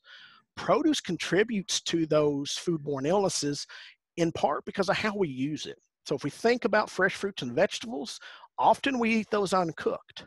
So now if we had a cooking step, we would have what's called a kill step. We have the ability to heat the product to a high enough temperature that it actually kills that pathogen. With a lot of produce, the way we consume it, it doesn't happen. So that means if there is a problem, we don't really have a curative approach to it. There's nothing we can do. I think it is important to say that it's not that we have a systemic problem within the food industry in the U.S. We have a safe system. Farmers do a good job of producing safe food, but it is something that we have to be intentional with. We can't be too lax with it, because the problem is when there is a problem with food safety, it's serious. We're typically talking about the loss of life. But the reality is, oftentimes for healthy populations, we might not have such a serious outcome. So let me ask you a question. How many of y'all have ever had the stomach flu or a 24-hour bug or something like that? If you think about what symptoms you had intestinal distresses, diarrhea, vomiting, maybe fever, cramps. Could it have been a foodborne illness? Absolutely. All those symptoms are exactly the symptoms of foodborne illnesses that we may be more familiar with, like Salmonella, E. coli, Camelobacter, Listeria. So when we think of having the stomach flu, there really isn't a stomach flu. There isn't a 24-hour bug. Most likely when we have those sort of episodes, that's that foodborne illness. So that's where that 1 in 6 number comes from. For healthy individuals, especially adults, foodborne illness is not that huge of a concern. But the danger becomes we as producers do not have control over who eats our product. Even if we know who is buying it, we don't know who they may be sharing the meal with. So, the oldest, the youngest, and those that are somehow immunocompromised are at highest risk. So while a healthy adult may just experience, a little bit of time spent in the bathroom, that same episode could kill one of those more highly susceptible populations. And that's why it's such a serious matter. So what GAP is good agricultural practices. I personally think that's a horrible name for it because it's so general. It doesn't give you any idea about what's it really about. But to clarify, it's a best practices approach to minimize the risk of microbial contamination of produce as it moves through the supply chain from the farm to the fork. So it's a way to actually intensively and purposely produce food that has less of a risk to it. It's based ultimately on a 1998 FDA document. It's not anything new. And the reason this document came about, this guidance, again, and guidance is not regulatory effect, it's not law.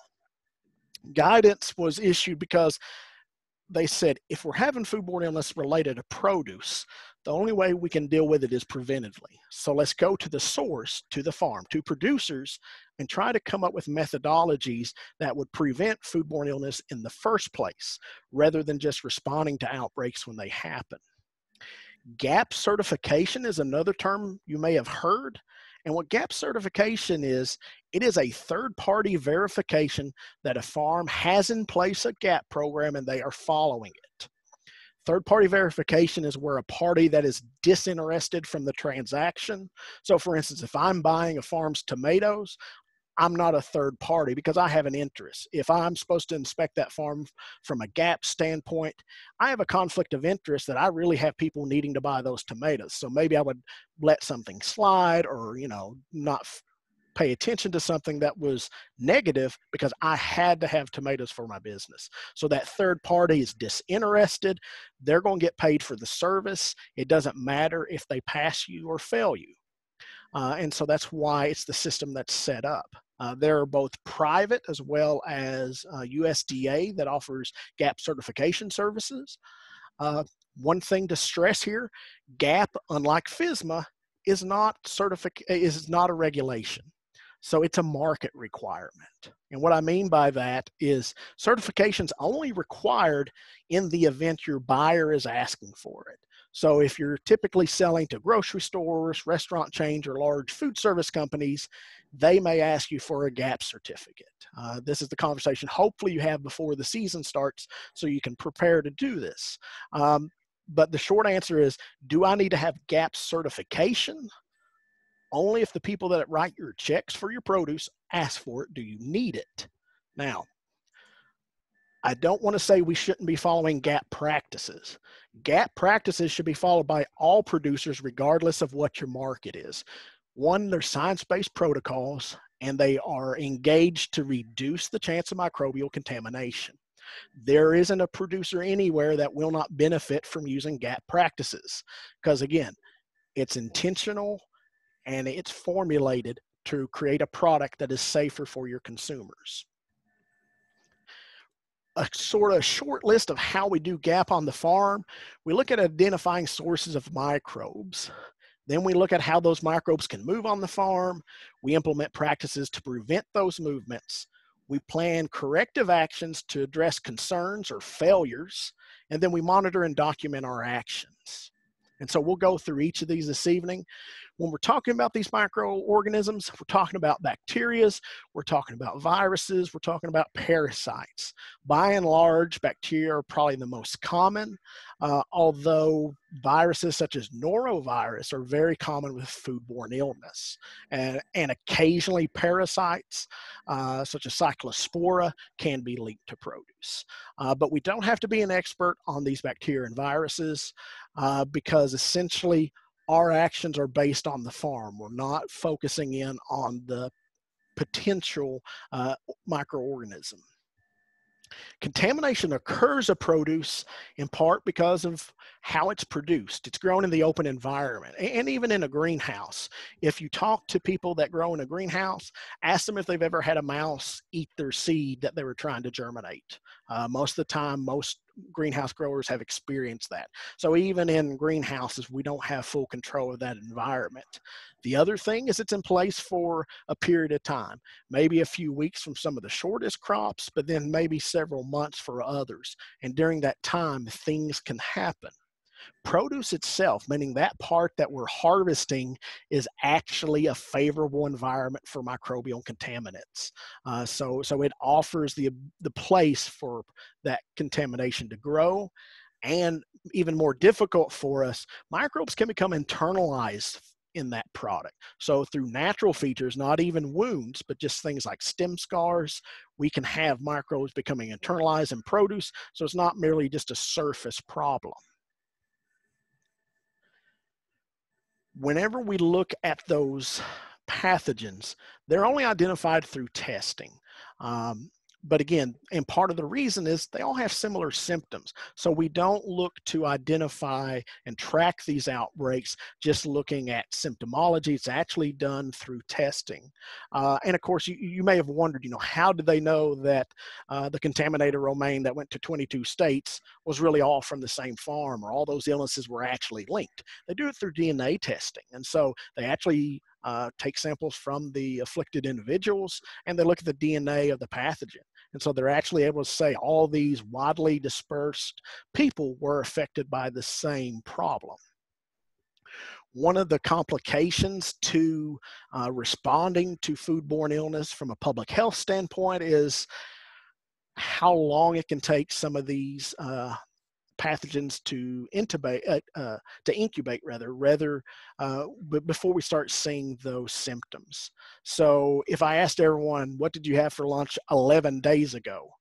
Probably a lot of us aren't going to have a clear picture of that. And that's exactly could happen with something like cyclospora. So if you look there, again, don't have to worry about really examining those in detail, but a lot of people think if they do have foodborne illness, it's the last meal they ate. Sometimes that is a sure possibility. Other times it may be days or even weeks prior that you were infected.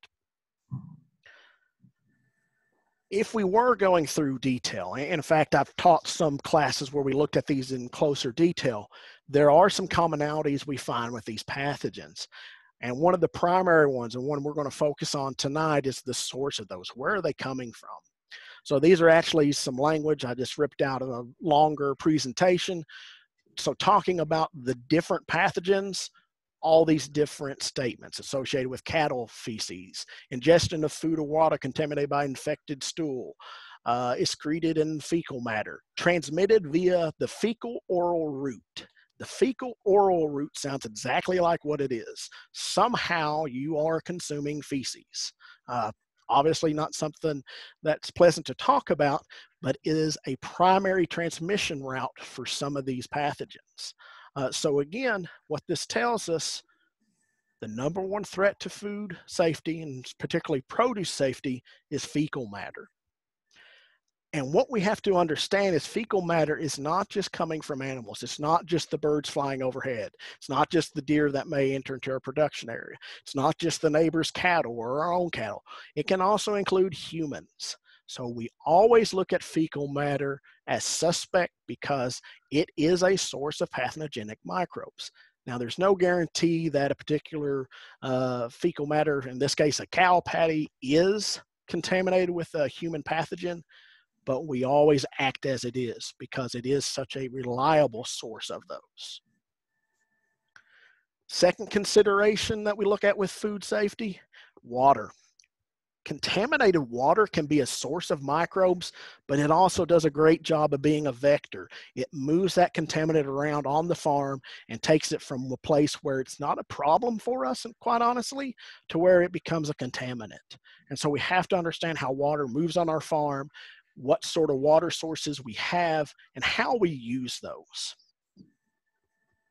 One of the immediate thoughts you may have is, well, if we're talking about contaminated produce, why don't we just wash it?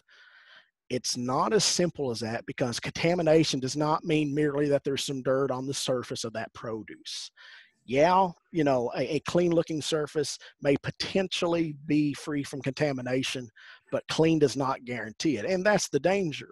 When Chris said that, you know, if there was a tomato with bird excrement, he doesn't wash it, he doesn't try to fix the problem, he just considers it a loss and moves on. That's absolutely the correct act. The concerning thing for us as producers is, what about the ones that the bird hit yesterday and that morning shower washed it off and now you don't know it was there? And so that's why we want to always make sure we're making good decisions when we have the option to, because quite honestly, sometimes we don't have that option. We may not know what had happened. And I want to stress that there isn't a curative approach to produce safety. The only thing we can do is prevent it. When we look at responses to foodborne illness, it's complicated again by things like incubation period. I've been in the room in Kentucky when I worked for Kentucky Department of Agriculture when there was a foodborne illness in Indiana that was associated with produce, and you actually had sort of conflict between federal government officials, different state officials, and who wanted to do what and who wanted to release what when. It's not the most efficient process. And what I mean by that is, we can't say, well, we've got a good health system, we've got good public health authorities in our state, we'll just let them deal with it if there is a problem. It's not a good strategy. Prevention is the only way we can have an impact on this. So, when we adhere to the best practices contained in GAP, that reduces the chance of contaminating produce with microbial pathogens, as well as some other contaminants. If we look especially at GAP certification, there's some other elements they look at. It's not solely contamination from pathogens. But what I want to stress is that GAP cannot eliminate risk. There is no such thing as zero risk produce. I want to also stress that just because you have GAP certification and have passed that inspection, that doesn't mean you are safer than anyone else. Some of the worst outbreaks with produce have been from operations that had passed GAP certification inspections.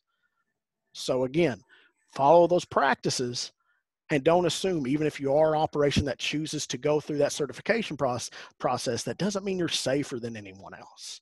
Everybody should be following those practices, and it gives us the best chance. So quickly, we'll go through kind of the process on the farm. This is not going to be exhaustive when we talk about the different examples in here. just simply don't have the time. But hopefully this gets you thinking about some of the concepts, and you'll want to look at some of the additional materials that you'll be sent as resources. So first, you identify the sources of microbes. And so, we've already talked about fecal matter, so livestock, wildlife. Septic leach field. Is your septic system working correctly on the farm, or is it coming to the surface and posing a problem? Sick employees. It hasn't been so much recently, but in the past few years, there have been some outbreaks related to hepatitis and with food service employees. At the end of the day, that was about improper hand washing. So sick employees can be a source of contamination on your farm. Equipment can become contaminated. So if we think back to the cantaloupe outbreak, the Jensen Brothers Farms in Colorado, ultimately that was contaminated equipment they had repurposed that really probably wasn't the best practice to be using in that type of washing system. They weren't able to clean and sanitize it effectively, and that equipment created the issue. Contaminated water. So maybe, if we go and look at testing surface water in our region, I can virtually guarantee you there's going to be generic E. coli in there. That's the nature of surface water. So certainly it's not something we're going to want to be washing produce with. But again, there's those things such as flooding events, dust. We may think of water running off, but even dust can be an issue and spread contamination. Spills can happen. It may be more chemical in nature than biological, and accidents do happen. So we know that we can have a plan and things don't always go right. Real quickly, some of the other concerns that kind of fall under the umbrella, things like broken glass and plastic. So typically on GAP certified farms, they do not allow glass in the packing or farming areas from a standpoint of like containers because it removes the possibility of there being an issue. Equipment leaking. So what happens if you have a hydraulic hose blow on a tractor and you've got harvested product and it gets hydraulic fluid all over it? What are we going to do? Unlabeled chemicals or pesticides. On the right there, you see the school cafeteria worker mistakes detergent for sugar. This is from several years ago. Happened in Ohio. There was laundry detergent. It was in an unlabeled container. Worker thought that it was powdered sugar. They had put it on some French toast. Some kids had bad reactions. No one died, but certainly it's a great example of what can happen when things aren't labeled. And if you've been farming for a while, I can about guarantee you have containers and packages that are not labeled. And while you may be very well able to tell what it is, if things aren't labeled, mistakes are easy to happen with other workers. So proper labeling of things like pesticides or other chemicals that you have on the farm is critical to make sure mistakes don't happen. We also get other weird things about contamination, such as golf balls that were in potatoes, which, is not a great thing, as well as, rubber bits, things that may get broken off of machinery and processing that happen for barbecued beef in this example. So there are other concerns that kind of fall under that big umbrella of GAP that we want to take steps and think about. What I like to think about GAP is look at the big picture of our actions. Pretty much anything we're doing on the farm, we want to sort of consider, is this improving food safety or this a denigration of food safety? So for example, let's say you're harvesting produce and you want to keep it as cool as possible. We all know, get the field heat out as quick as we can and keep it as cool as possible. So should we be parking a wagon or a truck with produce on it in the shade under some trees?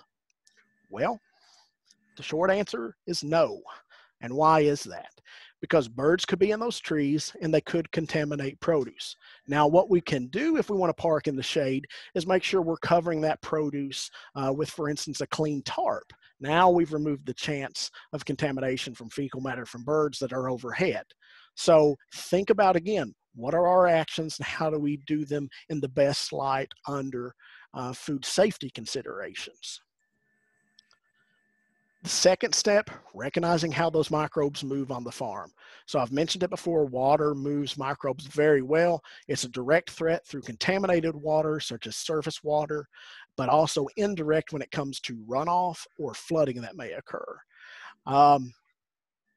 We also want to look at contaminated equipment. So let's say you have a tractor, and actually let me flip to the next page. Let's say you have a tractor and you're rolling through currently used pasture, and you get to the vegetables, and it's an older tractor, maybe an 8N or something like that, and you put your hand on the tire to hop down.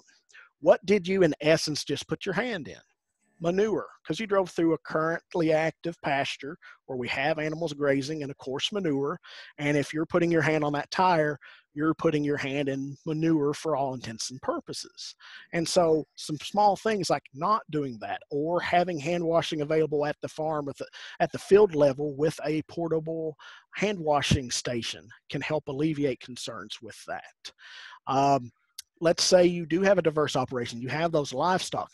Are you wearing your muck boots from feeding livestock into your vegetable production areas? If you are, you're carrying manure into those areas, raw manure, untreated. And so that's a concern. And we may want to consider having a set of especially boots, of dirty boots that stay with the livestock area, and then clean boots that are in the vegetable area. What if we have a harvest tote and you need to go out and tag some calves? So you throw the ear tags and tools into that, and you have it out there around the animals on the ground, and then you take it and put it back in the produce area, but you don't wash it. Is that a concern? Absolutely it is, because we were putting that in exposure to, again, sources of potential contamination. What if you have a dog, cat, or in my case, because we have a pet guinea pig, well, if we let the pet guinea pig roam free on the farm? That's a concern. Animals do not understand food safety. So it is important that we do consider that with our pets as well as our livestock. What if you have a cattle pasture that drains into your field? Maybe it's not your cattle or your pasture. Maybe it's the neighbors. How do you deal with that? Or what about an employee who's packing produce, but they aren't washing their hands properly? Even if you don't have employees, I bet you have some family or friends that may be helping you in sometimes. Are you making sure they know what the expectations are? So that's important. So all of this may cause you to ask the question, can we use manure for fertility given that fecal matter is a concern? And we can in a couple of different ways. If we have a treated product that's treated through heat treatment or composted, then the manure can be used within pretty much any general time frame. If it's not treated, then we have to be real specific about when we use it. Now, composting, I could talk several minutes on it. I'll just say this.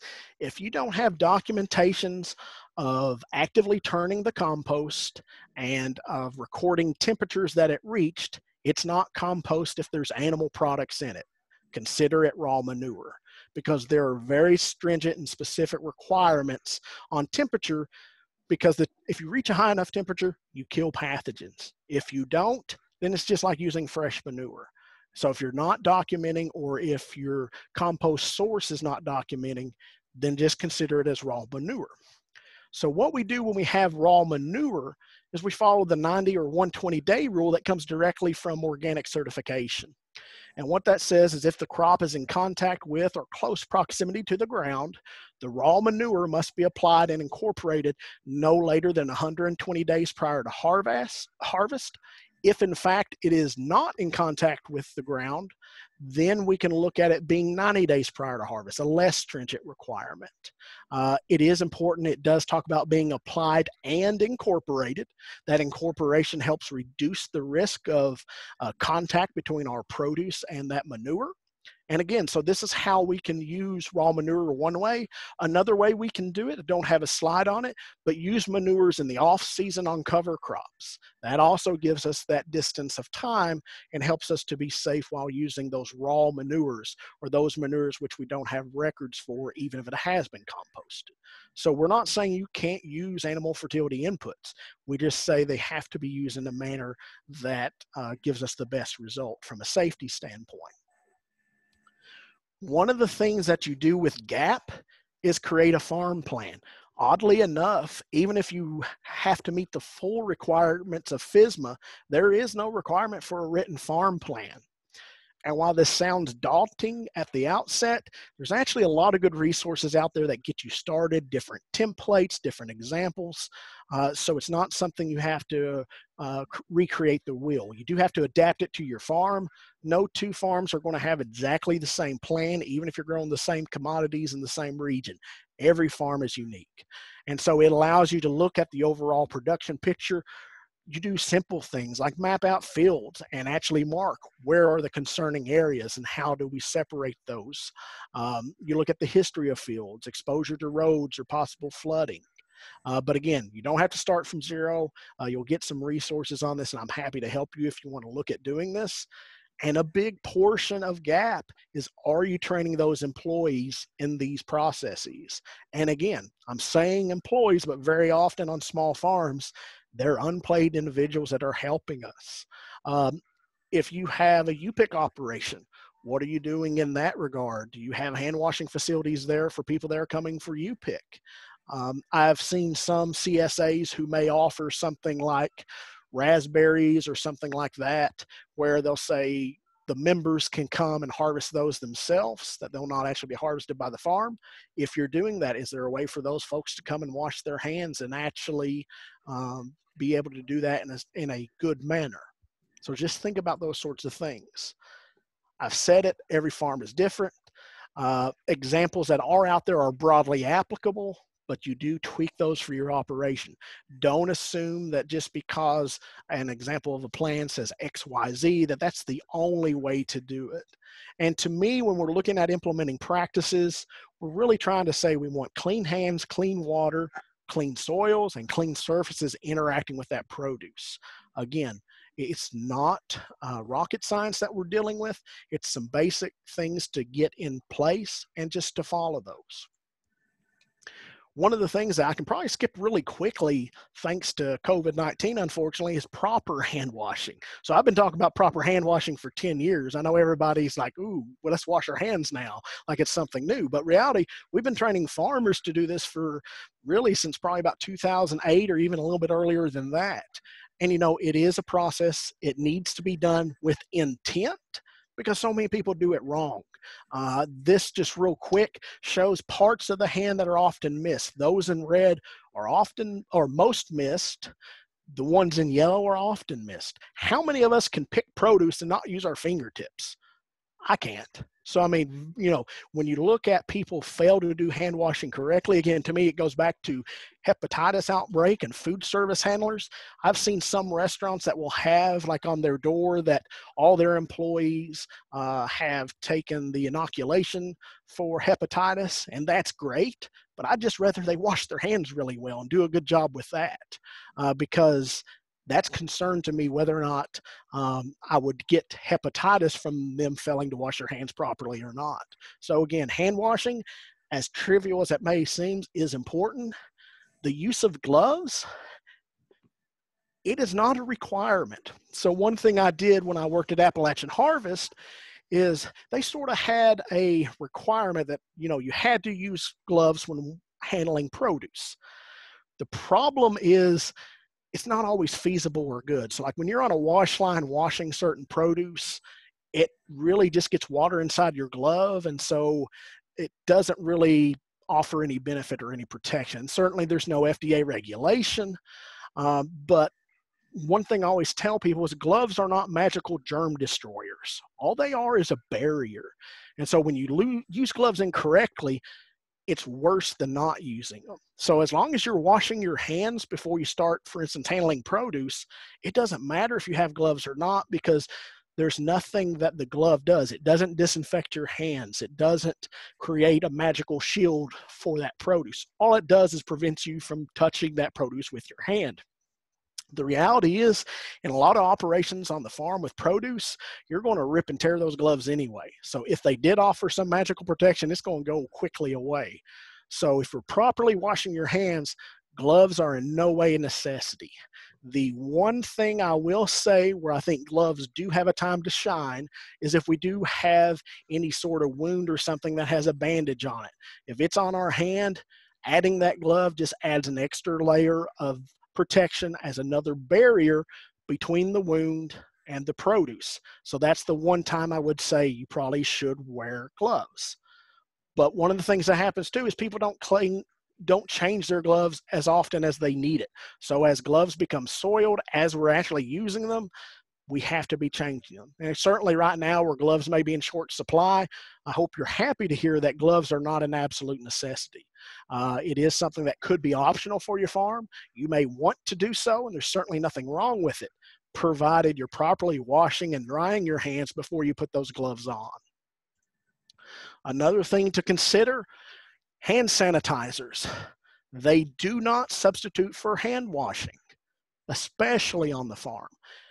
Sanitizers can only be used effectively when the surface they're applied to is clean.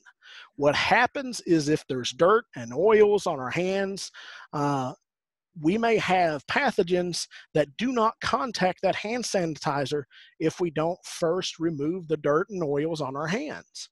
So they are a good thing to add into the mix of hand washing. Not a requirement. Again, proper hand washing does a great job of removing pathogens from our hands, but that certainly can't stand alone. So it is not a substitute for hand washing. So this is where the portable hand washing stations at the field level make a lot of sense if you don't have hand washing available on your farm. We do want to talk quickly about surfaces and things like that. There is a difference between clean and sanitized, or clean and sanitary. Free from obvious dirt or soiling is basically the definition of clean, and that is not sufficient or good enough for food contact surfaces. We actually want to sanitize. And to sanitize, the simplest process is just to look at it in 3 steps. We wash, removing dirt and debris with soap or detergent and physical action. Typically, that's some sort of scrubbing. We don't like to use high pressure water typically, because what happens when you use high pressure water is you have small droplets form. And when you have small droplet forms, they drift, they move. So if you do have a contaminated surface, you may be spreading that contamination over wide areas. So we don't like to use high pressure. Typically, it is physical action with scrubbing, such as brushes or cloths. We then rinse to remove all of the cleaning product, the detergent, but also that loosened material. And then we use a sanitizer to kill microorganisms that may be present. A sanitized surface, or sanitization, is looking at reducing microorganism levels to a safe level from a public health standpoint. What I mean by that is you're not going to kill every single possible microbe that is on a produce sorting table, for instance. It's unrealistic to think that you would be able to do that. But when we use sanitizers as part of that 3-step process, we reduce their levels to where we're safe, because we've probably heard the adage, the dose makes the poison rather. Very much so, the number of microbes present influence whether or not we are potentially harmed. The greater the number, the higher the likelihood. What sanitizers are allowed? This is important to talk about because there are some products that are not allowed with food contact surfaces or produce, for instance. And so we always have to follow labeled rates and directions, because sanitizers are actually a pesticide, believe it or not. The EPA views them as antimicrobial pesticides, and so there are labels just like we would find on our pesticide products we may use for insecticides or herbicides or fungicides in production. So here's an example. Commonly available disinfecting wipe. Of course, I should mention the inclusion of a brand does not in any way denigrate it, nor does the exclusion or not using a brand as an example offer anything negative in that case either. But here's a commonly available. We can find these. If we just look at the product labeling on the front, kills 99.999% of bacteria. Sounds good. We don't want bacteria with our produce. If we look at the third little check mark, kills staph, E. coli, MRSA, salmonella, and strep. E. coli and salmonella are obviously concerns we have with foodborne illness, so this sounds great. But what does the label say when it comes to food contact surfaces? If we actually read on there, it says for surfaces that may come in contact with food, a potable water rinse is required. So if we ask the question, Is this okay on a food contact surface? For example, if we want to wipe down tables that we're going to be putting produce directly onto, can we do that? Only if we follow with a potable water rinse. And potable water is water that typically is municipal. You can look at wells and things like that if you have testing to back that up, but it's water that's proven to be of drinking level quality. So these are not allowed to directly contact produce through residue. So, and it's not just this brand. If we look to other disinfecting wipes, you will see the same exact sort of language that they cannot be in contact with food contact surfaces without a potable water rinse. So understanding what products we're using and how to use them legally is important. Pesticide labeling is something that I've seen have a greater scrutiny with it for GAP certification, for instance. I can't really explain that, but it's just a trend I've seen. It's not just in our region. I've also heard the same thing from producers in other states. So here's another example. This is a product that is readily available at your friendly neighborhood Dollar General store. And I think that it's a law that you're not allowed to farm if you're further than 30 minutes away from a Dollar General store. So I'm sure everybody can find this product. If we looked at the label as it exists on the bottle of this chlorine product, we're going to see there is no mention of produce, food, or agricultural purposes on the label. So can we use this to wash produce? Well, this is where we've got to be a little bit of a detective because it's more than meets the eye on that label. When we look on that label, we actually see an EPA registration number. And again, remember I told you, antimicrobial pesticides or sanitizers are an EPA regulated pesticide. And we get information about how to use pesticides from their label. And how many of you have ever seen a fungicide or any other type of pesticide that has one of those little booklets attached to the jug? Normally they get ripped off, you get water on them, you can't read them after so long. Well, this one is kind of that scenario in that it's got one of those booklets, but it's not attached to the product because where this is sold, they don't normally need all that detail. But if we take that registration number and do a Google search or whatever search engine you prefer, we actually come up with a 52 or 53 page, I think now it may be even 53 pages long, of pesticide label for that product. And in fact, if we dig through it, there's a lot of detail and there's a lot of ways we can actually use this product on the farm, even for some disease control and things like that in a nursery standpoint of propagating woody materials, believe it or not. But if we look, sure enough, there's a fruit and vegetable washing directions on there. And so we can actually use that product on our farm to wash produce if we want to. So again, the only way we're able to do that is that particular product has an EPA label that allows us to do it. We can't just substitute any generic Clorox label or product rather. We can't use a generic bottle of sodium hypochlorite, which I think is the correct chemical name for Clorox bleach, because again, this comes back to EPA pesticide labeling and we have to follow the label. So we have to follow that name brand product. So don't look at this as a broad blanket for any chlorine type product. But for that particular product with this particular label, we're able to use it on the farm as a sanitizer. So the fourth step, if we're looking at this as that the GAP process, we sort of plan corrective actions. And some of this, we sort of just look at scenarios. What do we do if we have animals feeding in the garden? How do we handle that? What happens if we have employees that cut themselves and they bleed on produce? What happens if maybe, there's other body fluids involved, vomit or something like that? What if we have light bulbs in our packing house and one of them bursts while we have product in there? Or maybe we hit it with, the bucket on a tractor because we were trying to lift something up or something like that. All of these are scenarios and corrective actions that under like USDA GAP, you would have some specific statements written up, planning ahead in case these happened. Doesn't mean you can anticipate every problem, but certainly there are some categories that you want to be thinking about and developing solutions for. And there are some good materials to help you find reasonable solutions to these. The fifth step and the final step is looking at monitoring and documenting our actions. So from a certification standpoint from GAP, if it wasn't written down, it never happened. And if you ever talk to lawyers, they will tell you basically the same thing.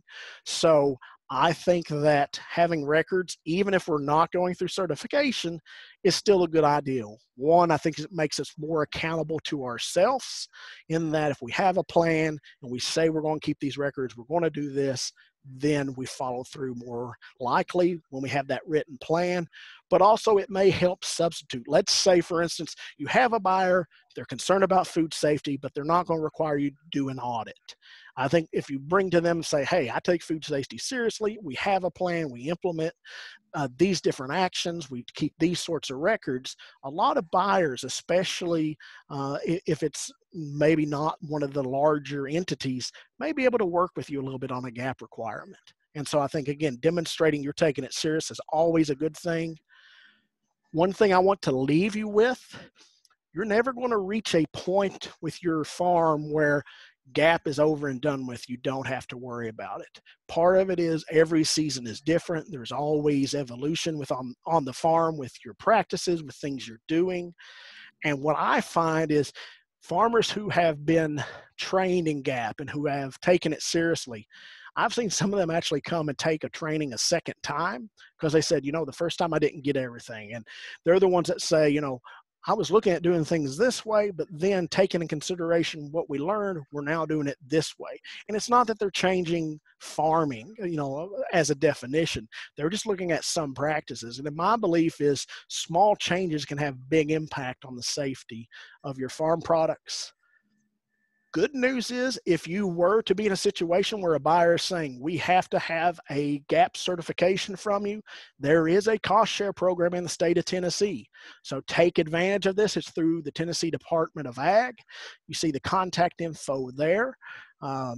I'll also include this on the list of resources, but definitely it is something that if you're going to go through the cost of GAP certification, it is very much worth it to get a reimbursement of your cost. You can get up to $750. I would say if you asked me how much should I budget, I would tell most people to budget for around $1,500 for like a USDA audit. They're one of the cheaper ones. Private entities often are higher due to travel costs associated with auditors. So definitely it's something that you don't enter into lightly. You do need to be specific with your preparations and you will want to budget for it. But again, there's never a requirement for GAP certification unless a buyer is looking for it. So there's my contact info again from the front. And I know this was a very quick overview, very cursory in a lot of ways, but hopefully it at least has given you a few ideas about food safety on the farm. Okay, so Adam, thank you very much for the presentation. And you know, basically it's good safety for anyone that's going to be producing food on the farm. And for farms that I've been on, it's those farms that are dual that have the hardest problem, where you've got animals and produce being produced, because they just don't think about not wearing those boots from the barn over to the vegetable patch or something like that. Right now, if you have GAP or organic certification, because a lot of the same things happen, that does help you in the state cost sharing program too, right? You don't have to have as much training because you're already had all this training. Is that correct? Correct. Okay.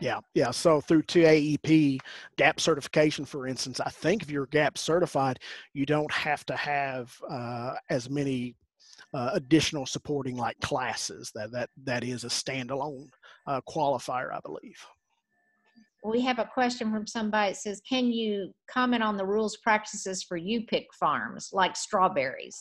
Sure. So generally what we see with U-pick farms is, one, you'll have restroom facilities available to the folks that show up. So porta potties most likely is what we see.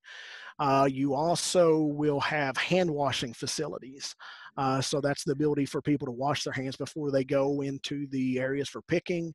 You wouldn't want to allow people to bring their own containers for picking. You would want to provide those so you know they're clean going into the field. You wouldn't want people to have their pets or animals with them, so not allowing pets or animals there. And you wouldn't have to, but you could even say no one under a minimum age. That's a potential restriction you could place on it.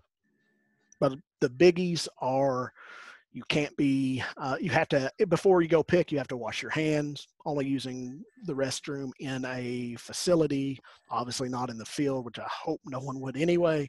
But, and, you know, also not allowing people to eat, drink, or smoke or use tobacco in general in the field is another good one. Okay. Does anyone have any other questions they'd like to type into the basis? So also the setup of your area might be important too, where you're going to wash your vegetables, or, you know, probably for our last question, do you want to talk a little bit about that? You know, you can't, where you are and your availability of water and things like that? Sure. So whenever we're talking about washing produce, we have to be using potable water. And again, that's either municipal water or well water, for instance, that we have tested to show that it meets that level of safety of drinking water standards. So it is important that we're intentional with that. We also want to consider, you know, if we do have a wash area, that it's not draining into production areas. And another thing too, you know, when we think about livestock, if your neighbor has livestock, you may have very little control over whether or not they're grazing next to your field. But there are some things you can do. So if that field has the potential to have runoff into your production area, you can create a berm there or a ditch there that diverts water away from your production area. So just because there may be a practice or an occurrence that might have some concerns associated with it, that doesn't mean you can't still produce. So a lot of this is, okay, we have examined our situation. There is a concern here. Now, how do we reasonably mitigate that? And so to me, a lot of this comes down to looking at your specific operation and then asking people, you know, what are some ways? We do have cattle on our farm, and here's the way we handle it. Does this, you know, in the light of GAP, does this make sense? Is this enough? And quite honestly, you know, sometimes it's nothing more, especially if it's under your control, than changing a rotation schedule of your pasture, where when you have produce there, the animals are not next door. That maybe you're cutting hay off of it in the summer when you're growing produce instead of using that as your primary pasture. So, you know, sometimes it is asking you to make some changes, but it doesn't mean you can't have both animals and produce. All right. Are there any other questions before we end the session? Our next session is the 11th of June, and we will be visiting Dwayne Gibson's berry farm. And he produces, we'll be talking about all of his berry production that he does on the farm. He has some high tunnels that NRCS put in, and he's also a hemp producer that's been fairly successful. So we will be doing another virtual tour on his farm to see his blueberries, which he's had for many, many years. And then what he's expanded into all kinds of other kinds of berries or fruit-bearing type bushes or plants, as well as talking to him a little bit about the hemp. It will be the same time on the 11th at 6 o'clock, and we'll be putting a Facebook notice out, and as well as sending emails to people who have participated with us in the past. So again, I want to thank Chris and Adam for your presentations tonight. And with no further ado, we will see you all hopefully in 2 weeks. All right. Thank you. Thank you. Thanks for having me. Thank you. Thanks.